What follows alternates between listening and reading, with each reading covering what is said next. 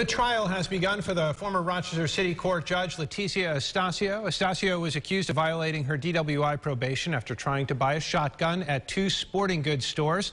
Deputies say both stores denied that sale, but they add that that attempt in and of itself is a crime.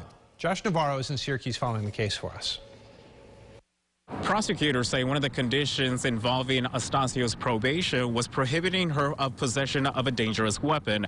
However, the defense says a shotgun doesn't fall under that classification. Firearm is defined in different ways throughout the law. It depends on what law you're looking at. There's different definitions under federal law. There's different definitions under state law.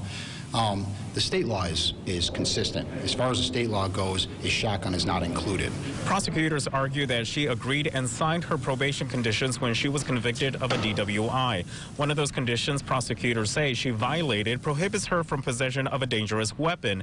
In court, it was revealed she went to two Dick's Sporting Goods stores after her attorney, Mark Afodi, says she received death threats on social media. The store in Greece denied her sale based on her demeanor, and then she went to another store in Henrietta where a clerk handed her a shotgun to hold for a few seconds and gave back to her. She also was denied sale. We all hold items, and the possession of items isn't the same as purchasing an item.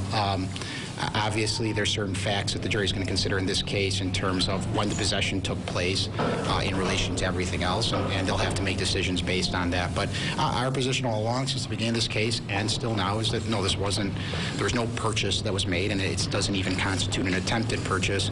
But the arguments in that regard will come later in trial, and it's sort of now's not the time for me to get too far down that road. Astacio's probation officer and the two sales associates from Dick's Sporting Goods were the first witnesses to take the stand. Trial continues tomorrow morning. In Syracuse, I'm Josh Navarro, News 8. Hey, Josh, thank you. The Dick's Sporting Good manager is expected to take the stand tomorrow for day 2 of the trial.